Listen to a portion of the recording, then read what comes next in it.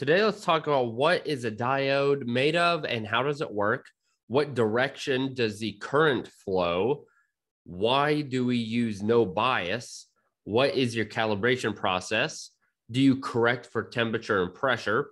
How are they dependent on SSD, field size, and angle? And if a diode is 10% off what is expected, what do you do in the clinic? So, what is a diode made of and how does it work? So we have, as we can see in this diagram, which some of the diagrams you get within the exam probably aren't going to be labeled. So note that you need to know even the labels, and specifically, it'd probably be good just to be able to draw this yourself, honestly. But we have an N-type silicon like a phosphorus that has an extra electron, which is called a donor. That is combined with a P-type semiconductor that has typically it's like boron, which has many what we call quote unquote holes to collect the electrons. So this normally is N-type is 0.1 micrometer and the P-type is 20 micrometer. So, I mean, we're talking extremely small. And when combined, there's a depletion region that is made. And the electrons go to the P-type semiconductor and vice versa. The holes go to the N-type. So this makes an electric field that we're seeing right here. And when the radiation crosses this depletion region, it creates a current. That current can then be measured with an electrometer by causing more electron hole pairs. So that is how you're ultimately getting current that you can then relate to dose. That is how a diode works. It's very important to remember how this works. I try to lay it out in a simplified version.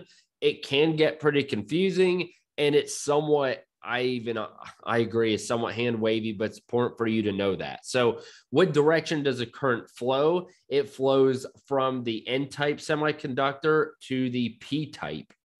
Now, why is there no bias? So with unbiased diodes are less prone to radiation damage, and they have less dark current, which ultimately just means residual current after radiation effects. So if you absolutely must have a bias, it's best to use 0.7 volts. But typically, all the diodes I've ever used in the clinic, you don't use a bias at all. In fact, if you add a bias like we normally do for a farmer chamber, then you're very likely going to actually damage the diode and it's not going to work at all. Hopefully it's the best case. If it does work, it's going to be faulty, and then your readings are going to be off, and that could lead to a scary situation. So remember, no bias on your diodes. So what is the calibration process? So it depends on the clinic. Normally they're all very close to being similar though. So you want to put the diode under 100 cm plus Dmax for that distance. So you would need phantom material, and every clinic uses a little different setup and how you use solid water and maybe some like bolus material, something to get that Dmax.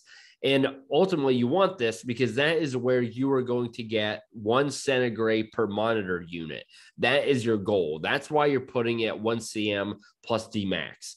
Then we measure the voltage. So what voltage makes a 1 centigrade per mu? So typically you have a calibration factor. You ensure that your diode is in fact going to get that 1 centigrade per monitor unit when you have all of the test parameters correct. So typically a 10 by 10 field, 100 cm SSD plus Dmax, and obviously open jaws and things of that nature. And of course, for the correct energy, that is what's going to determine that Dmax value. So do we correct for temperature and pressure? So we do not correct for pressure, but we do correct for temperature, because with temperature, you get a uncertainty of 0.5% per degree Celsius. So temperature can make a pretty big impact on your results. That is why we do correct for it. Now, how are diodes dependent on SSD field size, things of that nature? So diodes, and here's what we got. SSD. There is a weak dependence. I'm going to say 2%. So nothing drastic, but it does play a factor, the SSD. And when you use that, the diode underestimates the dose when the SSD is increased. So for field size, I'd say it is dependent up to 5% for large fields, and that underestimates the dose. So that is very important for field size that you get that correct. The scatter makes a really big deal when you are using diodes.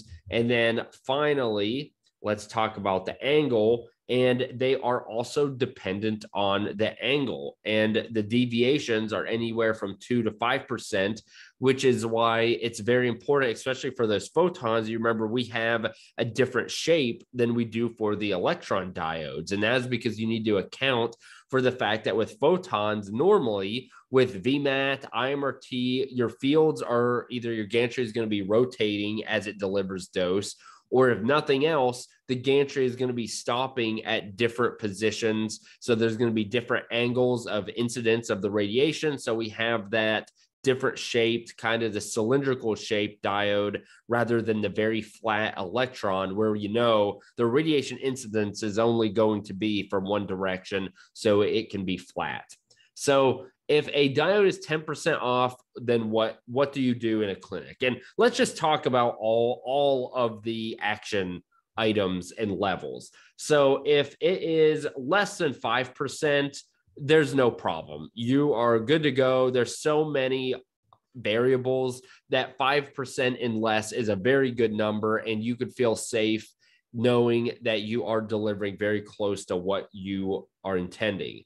Now, if you get 5 to 10%, that's where I would say you would want a physics review. Now, the things you're going to review are one, the setup, one is how the diode was placed, right? And this is different whether you're doing QA or if you are doing an actual patient treatment. If it's a patient treatment, it's a little more understandable. If you're doing QA or in this range, you really need to look at your setting parameters. You want to look what's the last time your monthly was done. Is your beam calibrated? Look at your daily QA.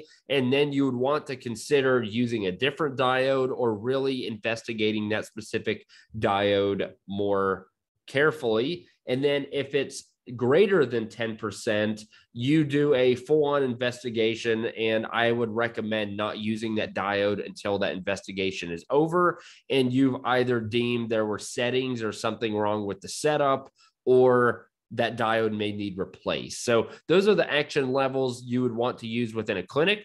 If you have any questions about diodes, please comment below. I think this is a very important device to know, not only clinically and for your knowledge as a clinical physicist, but also for the exam. They could easily, I could imagine, asking diodes and asking a multitude of questions from theory to clinical knowledge about it. So it's important to know it in its entirety. I'm here to help if you need anything. Please comment below. Thank you for watching.